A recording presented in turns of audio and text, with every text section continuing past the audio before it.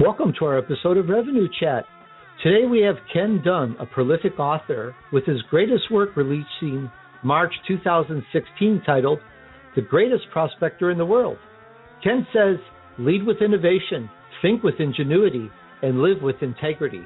He is well in progress of accomplishing his big dream, which is the world's first hybrid publishing company that focuses on the author.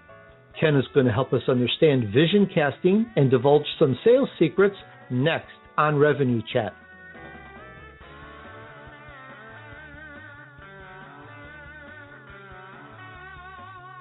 Hi, everyone. This is Tony D'Urso with Revenue Chat, brought to you by the book, Easy Sales Procedures.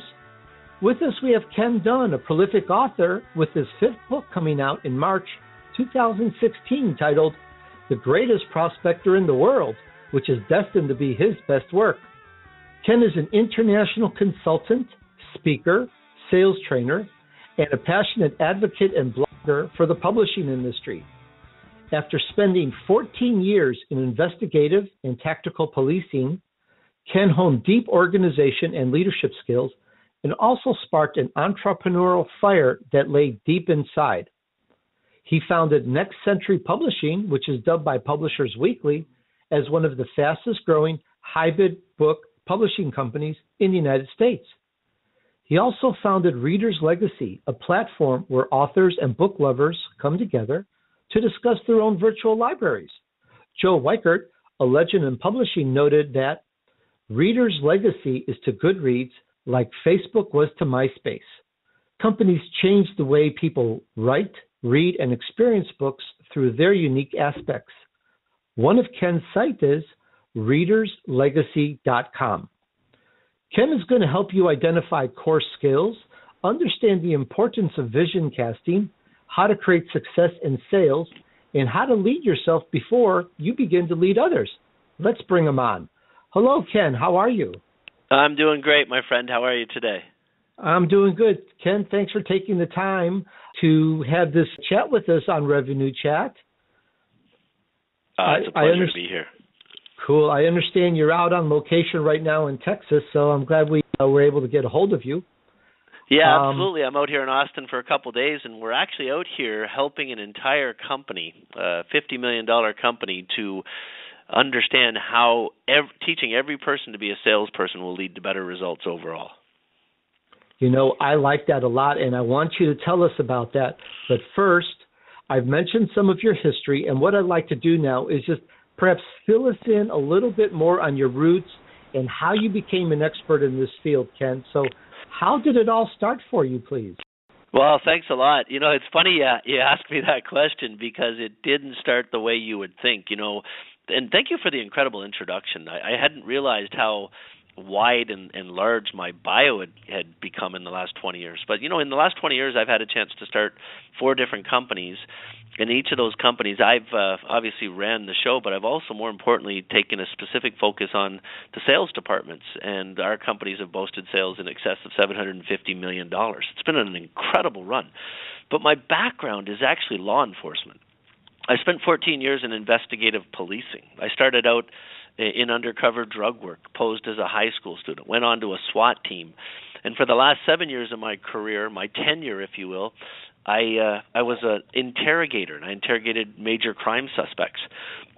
And that's, of course, where I learned my sales skills. That's incredible. Wow. Very accomplished. I love it. So, and I did mention your background in investigative reporting, policing, so forth. But now you mentioned that the reason you took to the publishing industry had something to do with past publishing nightmares. Can you fill us in on that? Yeah, absolutely. So here's what happened. I actually decided, I read a book called The Greatest Salesman in the World by Og Mandino. And in that book, Mandino was describing the secrets to elite level sales in life. But I realized that what he was describing as sales secrets were also the exact same techniques that I had perfected in interrogating people. And I was so fired up about it that I started a mortgage company, and it exploded. we quickly grew from just one employee, me, to 19 employees, and from zero to over $300 million in mortgage fundings in just 3 short years. That company got acquired from me and left my wife and I financially free. I went on from there and I got involved in direct sales, network marketing. I know that sounds cheesy, but I actually created a profession out of it, and in 7 years made just over $10 million. I traveled all over the world, and I found myself speaking to massive groups of people, 5, 10, 15, 20,000 people at one event, and I would teach them these sales techniques that I spoke of earlier. Halfway through that, a friend of mine said I should write a book. He actually helped me to put it together. And then I went out to the publishing world, to the internet, and I found what I thought was a reputable self-publisher to help me. Well, what I had actually found was a shyster. They charged me over $80,000 for editing and proofreading and printing and marketing, and they promised me the book would be a bestseller. What I actually got was a book full of errors, over 200 grammar and spelling errors, and it infuriated me. You know, I didn't mind the amount of money that I spent, because you got to spend money to make money. But what really frustrated me is after all the money and all the year and a half of preparation, it was still launched as an inferior product. I was so passionate about publishing that book that I decided I was going to go study the publishing industry. I was going to figure out how it's done properly. I found my own editors. I had the book re-edited, re-proofread, changed the cover, changed the name, and republished the book 18 months later with my own new publishing company. And, of course, that book's gone on to sell 100,000 copies, and now I'm just about to launch my 5th book. I'm very impressed, and as a fellow author and book writer, I understand what it takes to get a book and to get a book out. And my hat's off to you. That is very impressive.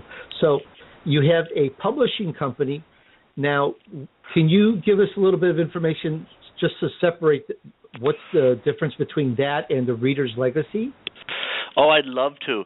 So I started a publishing company, and I started helping authors to publish great books. But I found that most authors don't understand marketing. And I didn't realize it, but I had built in that 8 years this massive following, over 500,000 people that had subscribed to my education about sales. They bought everything I produced, and it was amazing. And all my books have been successful because of it. And then I was impacted. I saw a video of a speech that Michael Dell had actually done, almost 20 years ago. He was speaking to a group in New York City, and he theorized that companies in the future that dominate their spaces will realize that it's about the 3 C's. He said, look, if you're going to do anything, you have to have content that people want. That now content can be a tangible product or a service or a consulting deal. It's something you add value. And he said, second, there's got to be commerce. People have to make money. He said, but most importantly, the 3rd C is community. It's the idea that people that bind people together in an environment where you can add value, where people want to come to that environment because they have a similar interest, and you add enough value that they keep coming back, they want to follow you, they want to be part of what you're doing. Well, the companies that build those massive communities will control the future. And, of course, as soon as I saw that video, I saw what was happening in my life, and I saw that there was a real flaw in the publishing industry.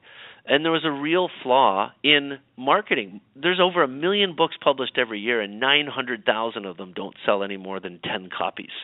And it's because authors are not marketers.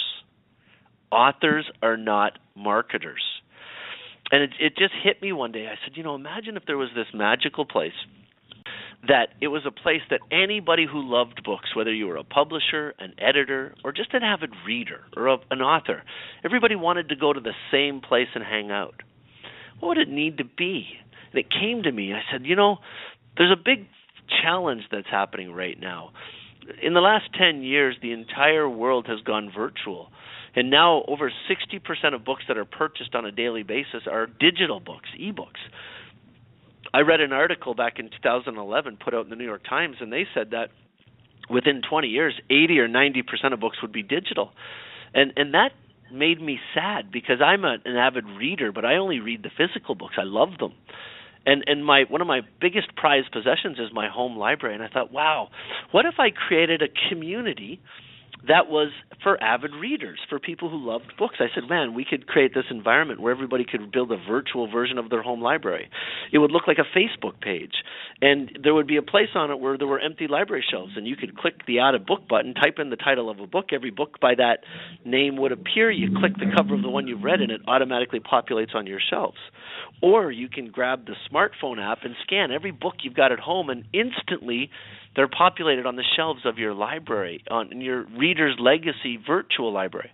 And then I said, well, if it's going to be fun and interactive, it's got to be like Facebook. There's got to be a wall. You've got to be able to follow people with similar reading interests. Every book in the world should have a page. Every person could have a page. Every author could have a page. Every publisher could have a page. And then I said, if you're going to do all that stuff, we need to turn it into a big game. We need to get badges when you create your profile and add books and follow people. And every time you get a badge, we have to give them points.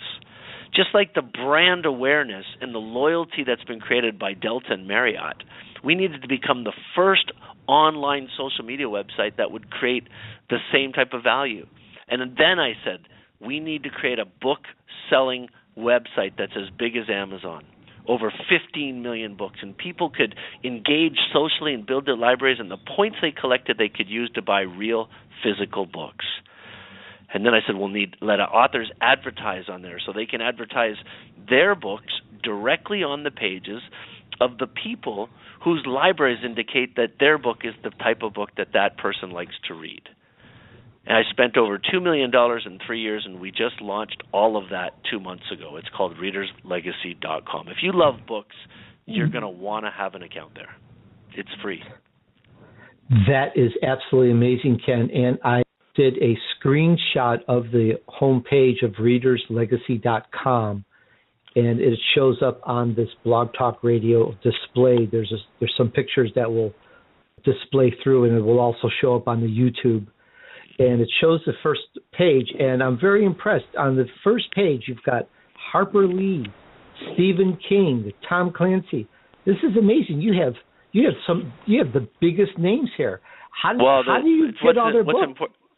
We've actually created relationships with all of the top distributors and publishers in America. There's over 15 million books for sale on that website, as many as Amazon. Our books are 10% cheaper than Amazon, and only on Reader's Legacy. It's the only bookstore in the world where you can collect points for your purchases and your engagement. And I see here that you take Litcoin. That's very clever. How's that working out? It's amazing. We've had over 10,000 people create accounts in the first 2 months, and they've added over 15 million books to their websites. Wow. Well, after this show, I definitely want to chat with you or another time, get my books up on there too. But that is quite impressive. Very impressed. Now, what would you say, Ken, to others who are looking to form their own startup, because you have tremendous sales experience, which is probably some of the guts of this, what this show is all about, the meats and potatoes. So are there hardships or lessons you could share with us and tell us how you successfully overcame those? Yeah, it's very ironic that you just asked me that. I write articles. I'm a featured writer with Entrepreneur magazine, and articles come out weekly on their website and quarterly in the print edition of the magazine. But I just wrote an article a few weeks ago about a technique I use to validate a new startup idea. You can just go search Ken Dunn on entrepreneur.com and see it. And I'm writing a series of articles right now to help entrepreneurs start businesses. And so my first tip to everybody is to validate before you execute. In other words, on that article, there are very specific techniques that you can validate if an idea is going to work before you invest any time or money in that idea. And then the second thing is, once you engage, then you need to use the power of vision casting to ensure your success. You see, building a business is an arduous task. So many people stop, quit, give up, literally days before their imminent success. Now, they might say, well, my business failed because I ran out of money. I lost a major account. I couldn't make it work.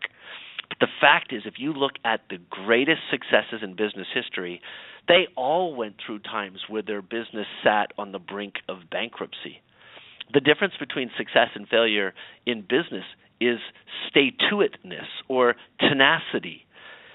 And I realized that the number one way that all of the elite business owners in the world ensure that they will develop a never-give-up attitude is vision casting. If you think back through history, one of the most famous lines, speeches, thoughts ever given to the world inevitably caused radical change in a society. You remember the famous words, "I have a dream." And it goes on and on to the people that come into our minds immediately. And what did Martin Luther King Jr. actually do there? He had a vision for how he saw things in the world, and he didn't keep it to himself. He gave in great detail his entire vision to everybody around him. And by doing it, he inevitably forced himself to strive for it. Now, sadly, he was taken from us before he ever saw it happen himself. But that massive murder was just another catalyst in the process. Now, today, it doesn't matter the color of your skin. We're all equal. And it's because one man not just had a dream, but he spoke it. And everything I've ever started in my life, as soon as I have my plan together, everything is set up and started, I tell everybody in the world about it. Why do I do that? I do that for two reasons. Number one, when I share my thoughts with the world, when I told you about Reader's Legacy, now you're going to look at it. The more people I tell about it, the more people look at it. But more importantly, the day you decide to do something amazing, start telling people then. Because casting your vision out before it happens is going to keep you accountable. You see, if you tell everybody in the world you're going to do this or you're going to do that or you're going to be successful and you fail, then you're going to be a hypocrite. Then you're going to be lying. And subconsciously, people don't even realize this. Back in policing, I used to study subconscious response to stimuli. Well, what you're actually doing subconsciously when you tell everybody else the way something's going to be is you are creating a force field inside yourself that will not allow you to fail. And so the story is vision casting is the secret to success. By simply getting out there and speaking openly to as many people as you know about what you're doing and what you're going to succeed, you are inevitably increasing the chances of your success. That's vision casting. It's very impressive. That I can see that as working, Ken, as long as one keeps away the naysayers or has a way to deal with them, because the people that have great ideas and that have that energy that have not gone forward is because they have surrounding them people who keep them down, who say, oh, that can't work, or oh, you're stupid or whatever. And one has to segregate from those people or not, I believe, not divulge to them really too much because they can't have it. They can't handle it. But speak to those that are positive. And well, I would probably... Go ahead. Sorry, go ahead. I was just going to say, just to wrap that up, sort of like minds tend to do well. The only thing I would say with exception to that is I don't agree that your comment was pretty absolute. You said that the ones that fail, this is why. I don't agree that anything is absolute in life. And I do understand the impact, the negative impact that the naysayers and critics will have around you. But I also wrote an article on Entrepreneur called 3 Reasons to Thank Your Critics. And I like having negative people around me. I like having people criticizing me because 3 amazing things happen when that happens. Number 1, it makes you thick-skinned. It makes you resilient, like the skin of a lizard. You develop this really thick skin. Number 2, it makes you grow. You see, we're all just energy systems in nature. And as an energy system, whether you're a flower, an economy, or a person, you only have 2 settings. It's either growth or decay. You're either growing or you're going. And we only grow when there's a slight whiff of danger in the air, when there's fear, when there's criticism. So when you're criticized, it actually induces a desire to grow in you, to change. It's that proverbial story of the 3-year-old who puts their hand on the hot burner. They say, ouch, and they don't do it again. They don't want it to happen again. So they change and grow. And the third thing, it allows for review. whenever somebody criticizes you, listen to it and use it as an opportunity to validate your business plan. Is there something that's causing that criticism? Is there something that I could make better or make different? And so in my life, I welcome naysayers. I love having them around me. I've already put my thoughts to the universe. I've already decided I am not going to fail. And I've just listed for you 3 big reasons to thank those types of people. I completely agree with you, Ken. You're spot on. That is very correct.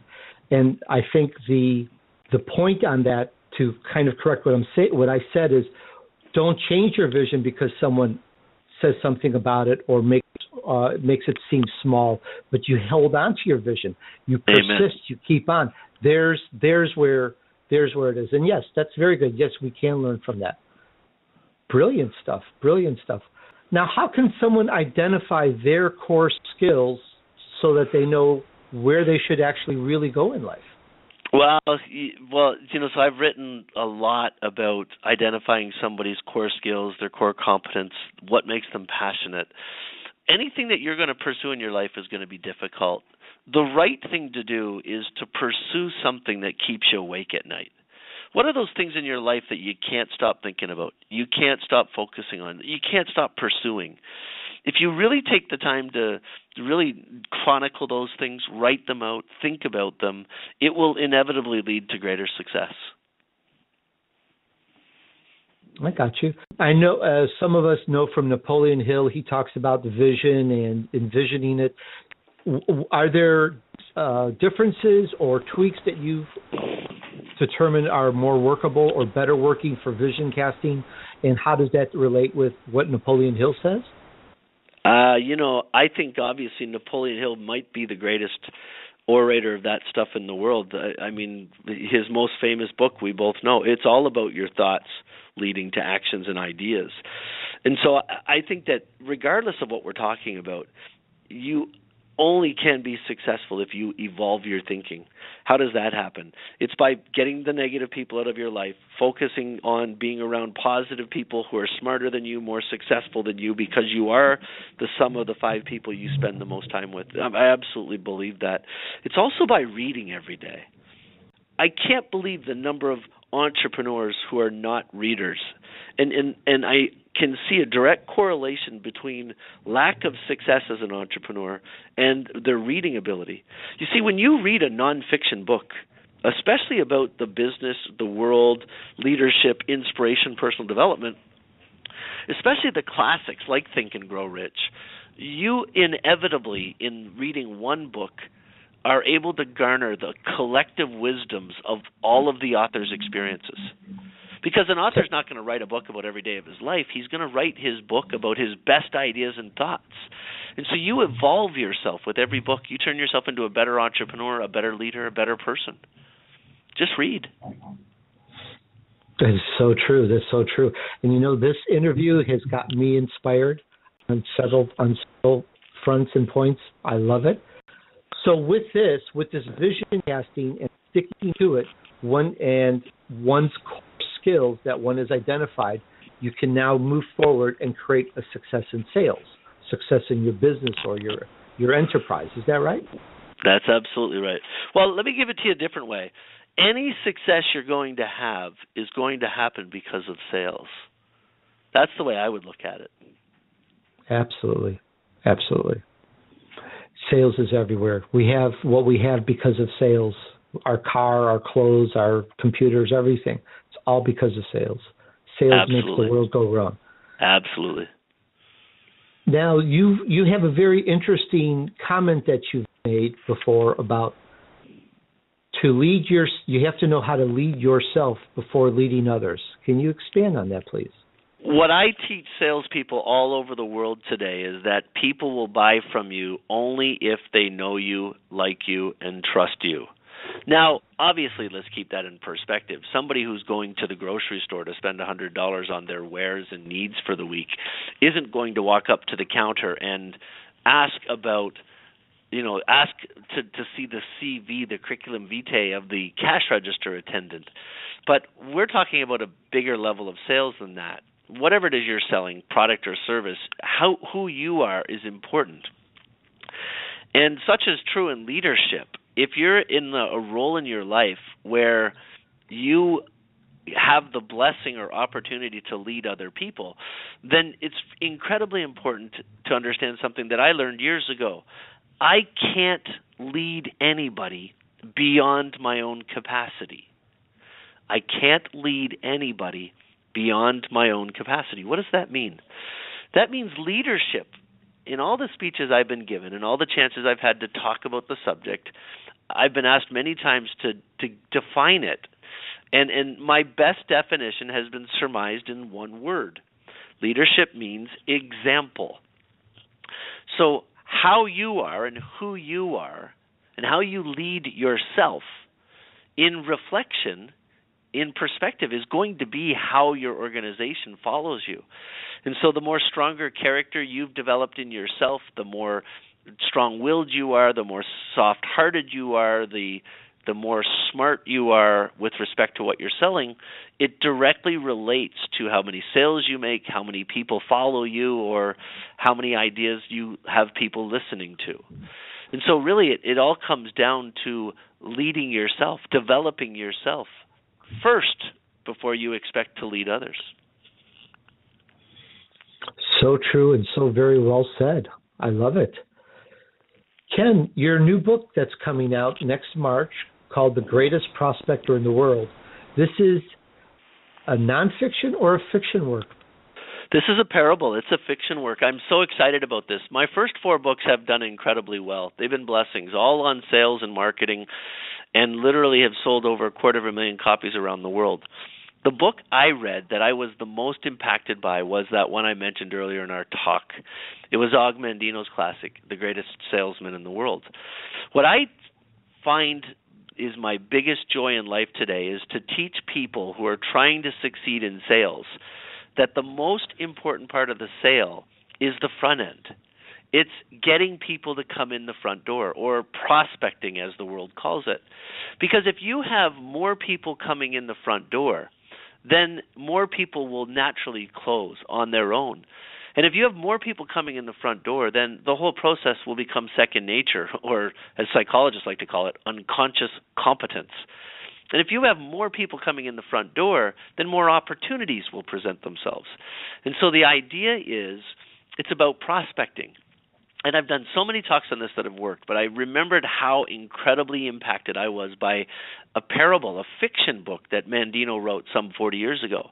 And so I decided that in honor of Og Mandino, I would write a new version, parable, on prospecting, on sales. It's called The Greatest Prospector in the World. It's based in 1908. It starts in Alaska in the gold prospecting days, and it's historically accurate. It follows the life of the main character, Laura Dunnigan, how she is taught that the skills imparted on her in her early years in terms of gold prospecting were also the secrets to elite-level sales. I won't tell you anymore because I want people to read the book, but I promise a whimsical, entertaining, well-written story that will give the lessons that have led me to creating over $750 million in sales in my life. Well, that's impressive, and I'm definitely going to get on the list to make sure I get that book. That sounds awesome. And thank you. When it gets released, is this something we're going to see on Reader's Legacy, or how do we know when it's going to come out, please? Well, on Reader's Legacy, it's already there. There'll be press releases and, of course, Amazon launch. But we tend to focus all of our marketing energies on that book around readerslegacy.com as opposed to Amazon. You make more money if you sell books as an author. You make 3 times more money if you sell books on Reader's Legacy rather than Amazon. 3 times is substantial. I think I saw where you give 70% of the revenues to the author? That's in the publishing company. But on readerslegacy.com, even if you don't publish with us, you can sell your book there, and you get 80% of the gross value that the book is sold for. Very nice. It's a deal. I like it. In your book, The Greatest Prospector in the World, you've mentioned some sales secrets already in this interview. Is there anything else you'd like to share with us as far as sales secrets or for us as a takeaway for the audience? Well, what I would like to do is send you over to entrepreneur.com and look for my name and look at the articles I've written and find the one that says 3 sales secrets I learned interrogating criminals. I'm sure you'll love the thoughts there, and it will definitely change or enhance your ability to sell anything to anyone. I like it. I'm going to read that today. Sounds excellent. Anything else that you'd like us?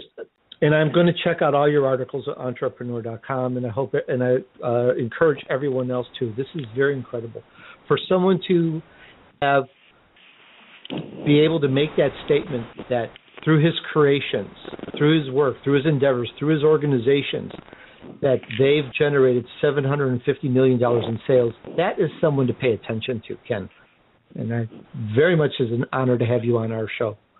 Well, I thank you for that. Well, look, if anybody that hears our interview ever is interested, I do have a personal mentoring program that I've literally helped hundreds of thousands of salespeople to double or triple their revenue, including an opportunity where I can help salespeople in an opportunity that I own to create over $10,000 a month in income working 20 hours a week.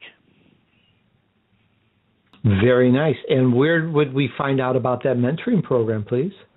KenDunn.org. And that's Dunn is D-U-N-N. That's it. Awesome. Well, this has been a very inspiring interview.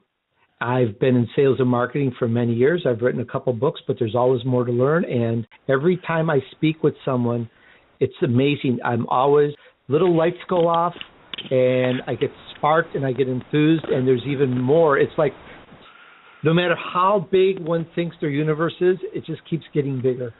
I love it. Yeah, I agree with you. Very inspiring. Well, anything else that you'd like our audience to know before we wrap this up? I'm really humbled to have had the opportunity to be here with you. I've listened to your podcasts in the past, and you're very good at what you do, and I just want to personally thank you for letting me be your guest. Well, thank you very much, Ken. Thank you. I'm glad to hear that. It's always good to hear some kind words from our audience and the people that I interview.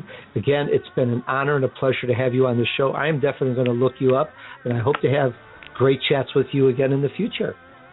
Very cool. I'll talk to you soon.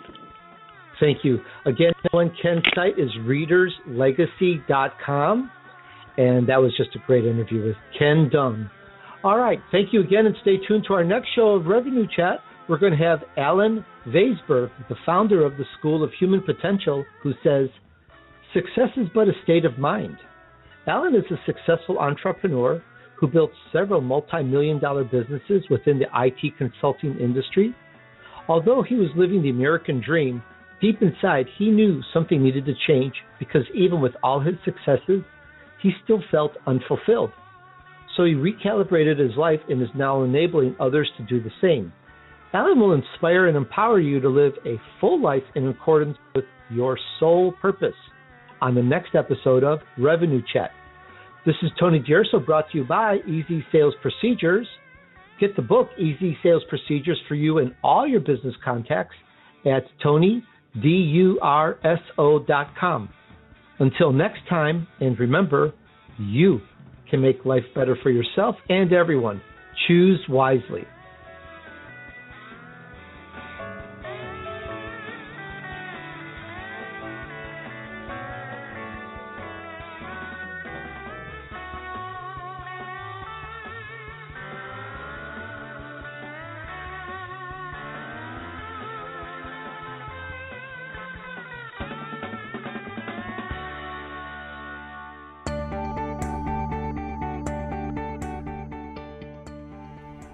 Hi, this is Tony D'Urso, author of the new book, Easy Sales Procedures. You know, in my career, I've made impressive record-breaking sales forays into real estate, collectibles, insurance technology, and other varied industries. My accomplishments include raising $3.25 million in a 6-month period. Now, despite what we've been told, sales is an art. There are sales procedures that can be applied precisely as a science, but in essence, It's truly an art. There are fundamentals that you need in place that will help you with your sales, marketing, and business. Get easy sales procedures to help put your business into proper perspective. You know, too many people seem to make sales complicated. Hey, it's easy. All you need are some basics. In 3 words: open, agree, and get. That's it. That's easysalesprocedures.com. This book will endow you with the simple truths at the core of being a sales master, and also contains salesman training drills that, when practiced, demonstrate how to interest any person in anything. These simple procedures can be applied by anyone from any walk of life, because in modern day society, every person is involved in interesting or selling someone something. That's Easy Sales Procedures. Get your copies now at a low price from easysalesprocedures.com. Order enough for all your employees too. Here's to volume sales success for your life and business.